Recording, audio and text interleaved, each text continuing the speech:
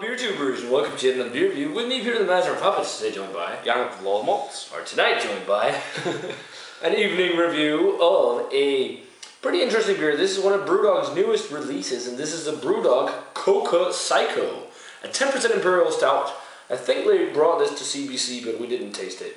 There was so much other great stuff, and that was like a pilot version. Yeah. But this is basically a big 10% Imperial Stout, brewed with chocolate and coffee. And they use the coffee both in the boil and then infused it in the boil. And then also after fermentation. And then it's aged on vanilla beans, cocoa nibs, and French, was it oak chips? Or was it roasted too? French roasted oak chips? Yeah, I think it was. So, yeah, this should be an interesting brew. So, we got the BrewDog Coca Psycho poured. Wow, that is just pitch black. Yeah. There's no light penetrating this beer whatsoever. Nope. Nice.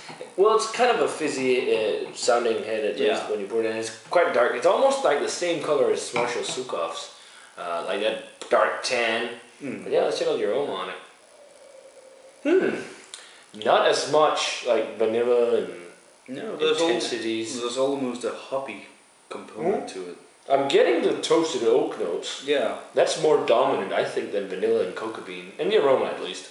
But it smells weirdly refreshing. Lots of deep, dark, roasty tones. Dark fruits, too. A little bit of alcohol as well. A little bit, yeah. But very roasty, almost smoky. That kind of almost like a burnt wood character.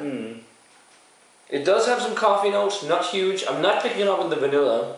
And the chocolate notes I'm getting is just like regular dark chocolate. Yeah. Not like sweeter cocoa bean stuff. There's a little amount of vanilla, but it's really faint. It is quite faint. Yeah, that little bit of... Yeah, well, we'll see how it is. Let's go taste. Cheers.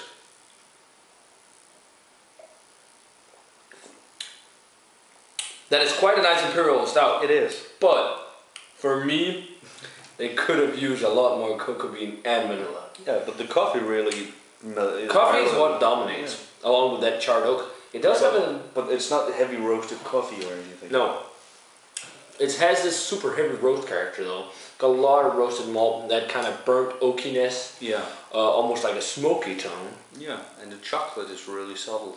Actually, I thought it would be extravagant. I thought it would be like crazy and lush and desserty as some of the others we've had. Like that's been brewed with stuff like this. It's still a great Imperial Stout. It is. It's really balanced and a little hint of a heat. Not too much alcohol, but there is a little layer.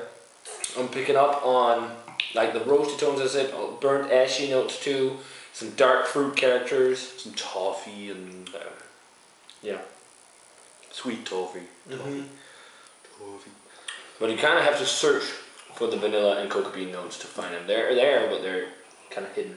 Yeah. And the coffee is there, but again, if you didn't know that this was brewed or made with vanilla, coffee, and cocoa nibs, I don't think you would taste it per se, maybe. Well, not as thinking it was brewed with it, but you might taste the nuances as if it was just, you know, a regular Imperial Stout. Yeah. So I'd say put more in there. Yeah. I mean, maybe they meant it to be like this with small nuances, but I prefer where it's big and bold. Yeah, well, it's Cocoa Psycho. Yeah, so really it's called Psycho. It's not a Cocoa Psycho beer. I mean, it does have those cocoa and dark chocolate notes, but it's more dark chocolate than cocoa, I think. Yeah, well, American Psycho was kind of like the Psycho in the closets thing. I don't know. But it's a very good, it's some poppy tones, kind of green leaf hop. It's a really nice Imperial Stout. It sounds sort of knocking it a little. But that's only because it says, I mean, the description is like the BrewDog / Stone style description about it being luxurious and big and bold. And it is pretty big and bold and really nice Imperial Stout, but it's not as big and bold as it promises. Yeah, I mean, I wanted more of those flavors. But still, again, there is hints of vanilla and cocoa. But the most dominant flavor that stands out is the toasted oak. There's definitely a nice character of toasted oak, but I would have wanted more of the other notes. So, still a really nice Imperial Stout. Rating-wise, I'm going to go straight up 90 on it.